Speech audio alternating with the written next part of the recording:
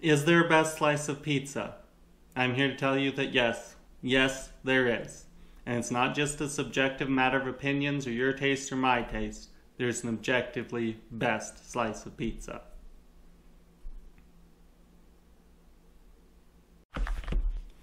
I'm your host, Daniel Kelly. Welcome to Intermarifica, New Mexico, the community where we look at questions of wonder from the perspective of reason, both using our faith and philosophy, theology, all that good stuff. Today's question is, what is the best slice of pizza? And to answer this question, first we have to realize that there is a hierarchy in all things that exist. So some things are higher or better than others, and some things are lower or better than others. This makes sense because as everything is created for love, and as C.S. Lewis says, love doesn't spring from equality, it springs from differences. And he says that in the Four Loves, and we'll probably talk more about that in another video. But sometimes, because we're founded, our culture, Western culture is very democratic, equality is very important, we have trouble believing that there is some things are better than other things and some things are worse than created things, like a chair can't be better than another chair, or that's just my preference. So let's look at some examples that could help us to understand how hierarchy is a good thing and just help us to understand it. The first is, everybody who studied biology or the study of life knows that there is a hierarchy in living things, right? So there are more complex organisms and we order them in that way. So that's one image that might help you understand this a little better. Another image that'll help, especially for Catholics, is in heaven, nobody's equal to Mary. She's above everyone. She's the Queen of Heaven. And that isn't a bad thing. We rejoice in that. I don't know any Catholic that would be like, oh man, that sucks that Mary is actually higher than us. And no, that's awesome because we get to love her for what she is. And even for non-Catholics, we could look at, for non-Catholic Christians, we could look at that that Christ is higher, and that's not a bad thing, that we love him, that our love springs from that we recognize him, that he's not equal to us, but he's above us. That's awesome. And this leads to the next thing, that even, it's not just all created things that there's hierarchy. Even in the God himself, in the Trinity, there's hierarchy. Now, all the persons are equal, right? Don't want to get into heresy there, but there is still hierarchy, right? Because the Father is the source of being there. He begets the Son, and the Holy Spirit processes from the Father and the Son. So that's some complex theology, and we could get into it more later, and we probably will. But there is a hierarchy even in there, in the how Jesus or the Word is begotten, and the Holy Spirit is spirated from the Father through the Son. So there's hierarchy even there. Well, one of the best descriptions of hierarchy that I really like in created things is from the Catechism, and it's talking about the different vocations. But we're not talking about vocations today, but it comes from the Catechism, section 1620, and it goes like this: what appears good only in comparison with evil would not be truly good. The most excellent goods are something even better than what is admitted to be good. So it's good that there's a hierarchy in creation, and we want to keep that in mind. So there are things that are better or worse. So now let's take this to looking at pizza. Okay, so objectively looking at pizza, is there an ideal best pizza? Well, yes. Yes, there is. There's something that corresponds to whatever contour in the mind of God corresponds to pizza-y-ness. Like, there's something pizza-y in that corresponds to the plan and mind of God. And whatever, and there's something that completely corresponds to this. Let's read from Fulton Sheen real quick. I have this cool book of his that I think he describes it very well. God has within himself blueprints of everything in the universe. And this comes from Fulton Sheen's book, The World's First Love. As the architect has in his mind a plan of the house before the house is built, so God has in his mind an archetypical idea of every flower, bird, tree, springtime, and melody. There's never a brush touched to canvas, nor a chisel to marble, without some great pre-existing idea. So everything that there is, it corresponds in some way to the mind of God, the contours in God's existence, right? So pizza too, that corresponds to something in God. Pretty crazy to think about. So let's look at the pizza, the ideal, objective ideal pizza would have something to do with the I would say would have something to do with the objective, of course, of goodness. Everything is more or less good, more or less fits in with God's idea of goodness. And since it's a created thing, it is by its very nature good and glorify God simply by being. All material created things do that, you know, haven't sinned, because pizza can't sin. But we have to look, there's something, I would say, culturally about Italianness that contributes to pizza, and something about breadness, whatever bread corresponds to the mind of God. And we'd have to look at all those things to get to a concept of what is the ideal pizza that corresponds to pizza-ness in the mind of God. I hope that all made sense. Okay, so when we look at this ideal, and we have to get this ideal in our mind, I'm going to leave it a little vague, and I'll explain why later for pizza.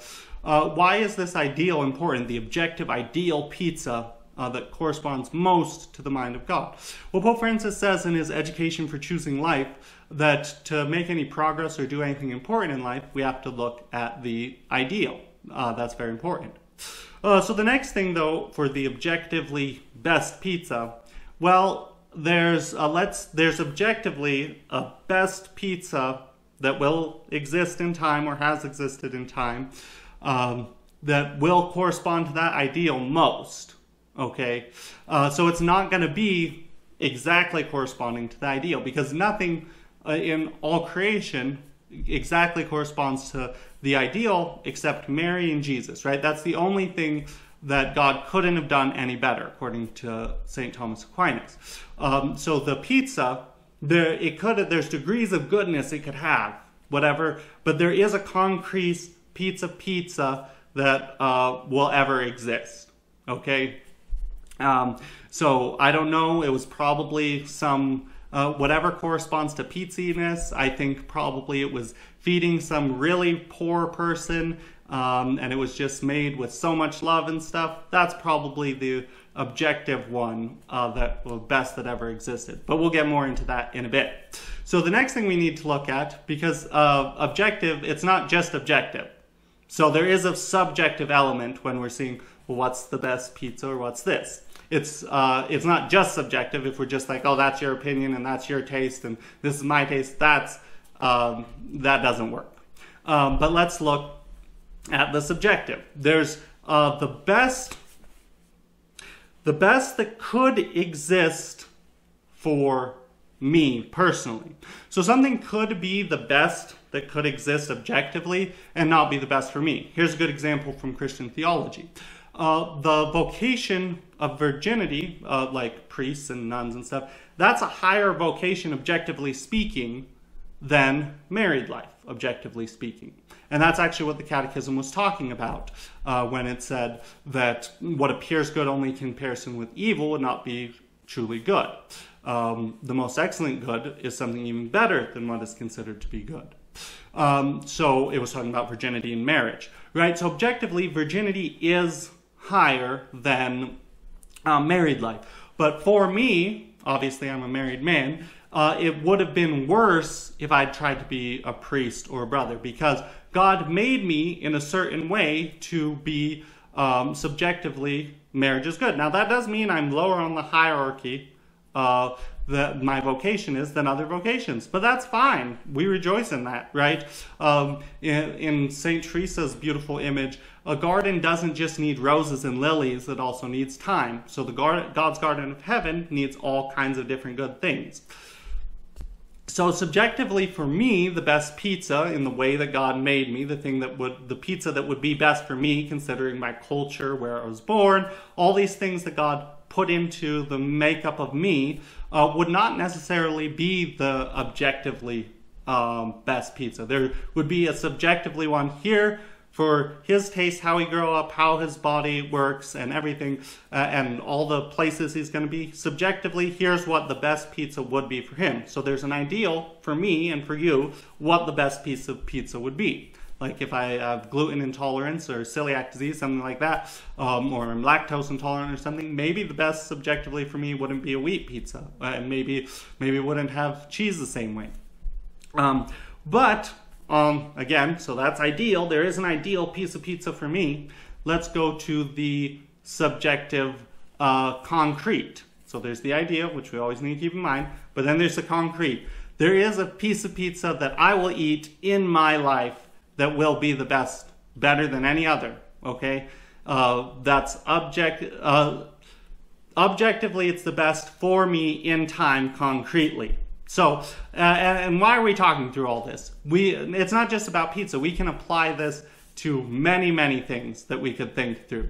And what's the upshot of all this? Well, the first thing is I can't define what the objectively best pizza is, either for me as a person or objectively, ideally, because I just don't have this. You would have to have someone who's a really good cook, knows cooking really well, and a really good philosopher and theologian to get all that. I don't have those prerequisites. I don't know if it's better, if it's more in keeping with the nature of pizza to have pineapples on it or not. Okay, I don't know that because I'm not a cook. I don't know if it's more in keeping with the nature of pizza to have wheat flour in baking it. I think probably, because I think that is a part of bread. But I don't know those things. But those are the things we'd have to consider. So this has been a helpful framework for me to kind of evaluate things. And I use it for a lot of things, and I plan to use this framework for a lot of the videos in the future. The second thing I wanted to kind of talk about, and to final words, were